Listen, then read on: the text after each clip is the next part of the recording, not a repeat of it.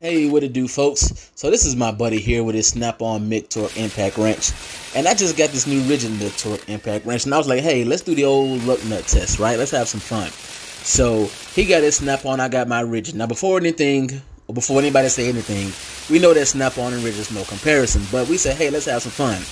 But I did at least expect for this Ridgid mid-torque to bust off these lug nuts on this truck, and it ultimately failed. Even though, it is mid-torque, I didn't really expect it, but I at least give some kind of competition, but it ultimately did not do the job.